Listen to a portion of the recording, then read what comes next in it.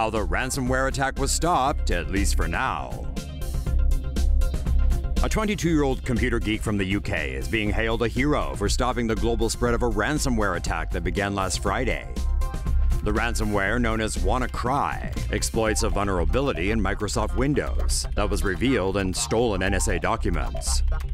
The malicious software locks computers and demands users pay $300 in Bitcoin to retrieve their files.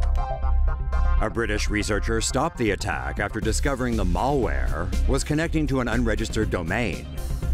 The researcher paid around $10 to register the domain name, which activated a kill switch in the ransomware. However, the researcher warned that the hackers would change the code and reboot the ransomware. Cybersecurity experts feared there would be a fresh bout of infections on Monday as people returned to work after the weekend. Last week, the ransomware locked more than 200,000 computers in over 150 countries. It caused chaos at organizations including Britain's National Health Service, FedEx, and Telefonica in Spain. Experts advised users to download a patch for Windows and reboot their computers to prevent the ransomware from spreading. Say no to safe spaces on YouTube. Support TomoNews at patreon.com/TomoNews. Don't click on any suspicious-looking links, okay? Cyber attack holds Austrian hotel to ransom.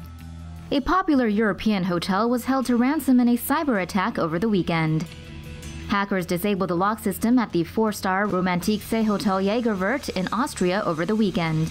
The hack locked guests out of their rooms. There are reportedly some 180 guests booked into the luxury hotel at the time. The hotel's reservation system and cash desk were also taken offline, with hackers demanding a €1,500 Bitcoin payment to unlock everything. The hotel said they had no choice but to pay the ransom because neither police nor the insurance company could help them. After the ransom was paid, the hotel's systems returned to normal. According to The Local, this is the third time the hotel has been hacked. The hacker reportedly tried once more, but failed after the hotel put stronger security measures in place. Could your car become the target of hackers? As if we don't have enough to worry about with cyber thieves hacking into social media, our emails, and other online accounts, a report published by the Government Accountability Office says there's a new target we've been overlooking: our cars.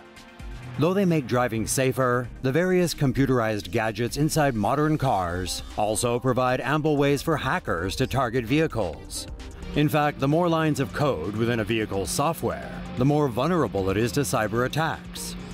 According to the U.S. Department of Transportation, a modern vehicle can contain as many as 100 million lines of software code, 15 times more than a Boeing 787 Dreamliner.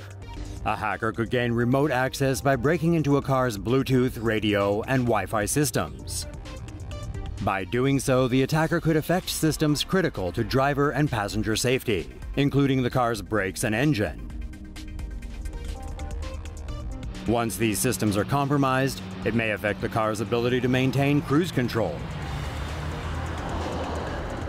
and the car's collision prevention feature, so that sensors on the vehicle are no longer able to engage the brakes when they foresee a collision.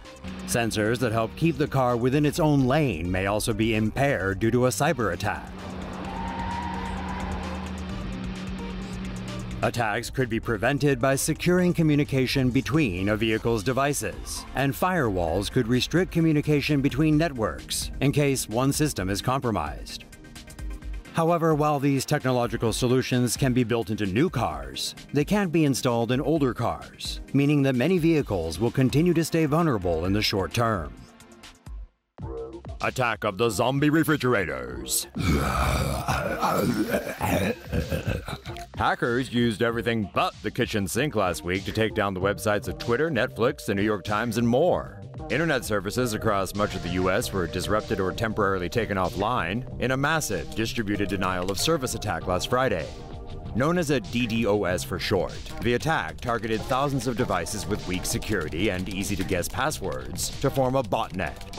Vulnerable devices can include anything with web connectivity, such as smart refrigerators, routers, security cameras, digital video recorders, and more. This botnet then overwhelmed internet servers and disrupted popular services such as Netflix, Spotify, Reddit, Twitter, and more. So what can one do to defend against an attack with the potential to overwhelm the web using thousands upon thousands of interconnected zombie devices? Well, be Amish. Say no to safe spaces on YouTube. Support TomoNews at patreon.com/TomoNews. Hackers penetrate Polish airlines' computer system. Hackers attacked a Polish airline's computer system over the weekend, grounding more than a dozen domestic and international flights. Hackers accessed Polish airline LOT's computer system on Sunday afternoon, gaining access to the company's flight plans. According to the BBC, domestic as well as international flights from Warsaw to cities in Germany and Denmark were affected. At least 1,400 passengers were left stranded in Warsaw's Frederick Chopin Airport. The hacked computer system took about 5 hours to fix. 10 national and international flights were cancelled during that time, and at least a dozen more were delayed. Israeli-linked malware suspected of hacking Iran nuclear talks.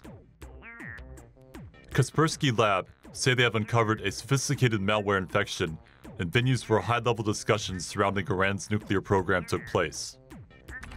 An advanced spy malware with links to Israel is thought to have been used in a cyber attack on hotels hosting the P5+1 talks in Europe. Kaspersky Lab says the malware exploits zero-day vulnerabilities.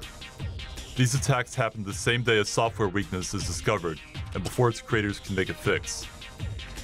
Once inside, the malware modifies system rules, allowing it to spread within a network through files commonly used to install software on remote computers. Dubbed Dooku 2.0, the malware doesn't change any preferences or system settings, making it difficult to trace. According to the Wall Street Journal, the malware contained modules designed to control infected computers and compress video feeds, possibly from surveillance cameras. As well as this, it targets communication networks, including Wi-Fi and phones, allowing hackers to listen in on connected users and steal sensitive information.